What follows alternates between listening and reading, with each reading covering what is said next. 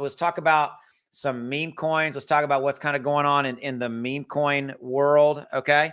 Meme coins have continued to kind of be the main story here.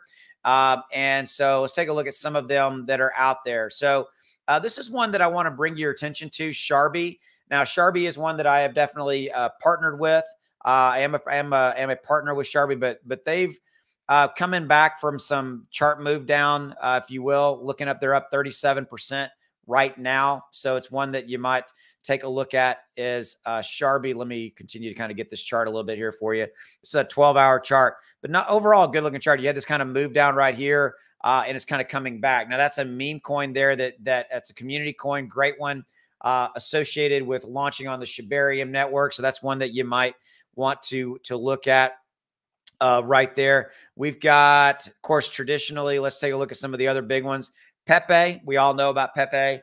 So Pepe is continuing to kind of do its thing. And that's a absolutely amazing looking chart. If you take a look at that, I would consider Pepe to kind of be the king of meme coins right now. Sorry, my nose is itching. I have horrible allergies this time of the year. So Pepe just continues to really do nicely. We've got a little bit of a pullback right here on this candle right here. You see right where my cursor is, but overall, again, just parabolic growth.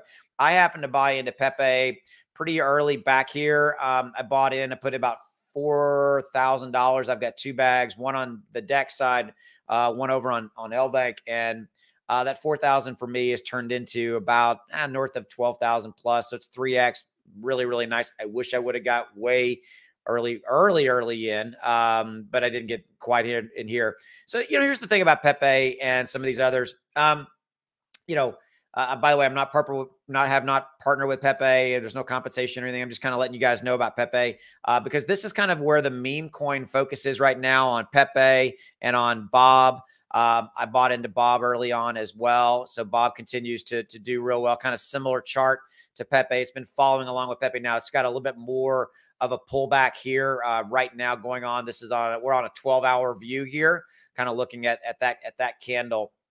But there's been a lot of other meme coins come out around kind of Bob and Pepe. You've had like Baby Pepe has come out. These are just kind of all variations on a theme. And I think people are again almost a little bit of a similar chart to Pepe. Like they're all kind of following each other. The meme coin season is here, and I think fundamentally people are getting involved in these meme coins because they want something fun to invest in. But I also want to remind you and keep you aware of the fact that when you if you do go into meme coins like this, be aware of what you're doing. Don't go all in. Don't put all your money in. A lot of them are going to be losers. Let's just call it what it is. And just if you do happen to put money into them, honestly, have the attitude of like, hey, if I put $500 into that new meme coin, it may go away. It may go into nothing. I told the story whenever I bought Bob and Pepe. I bought like 9 or 10 of them, and 2 or 3 of them were straight up rug pulls. 2 or 3 of them I didn't make any money, and 2 or 3 of them I've done pretty well. And I'm only telling you that to illustrate the point that when you do this, if you're gonna buy these brand new meme coins that are coming out, go into it eyes wide open, be aware of what you're doing, and realize that there's inherently a lot of risk here. There's inherently a lot of risk when you do go into these brand new meme coins.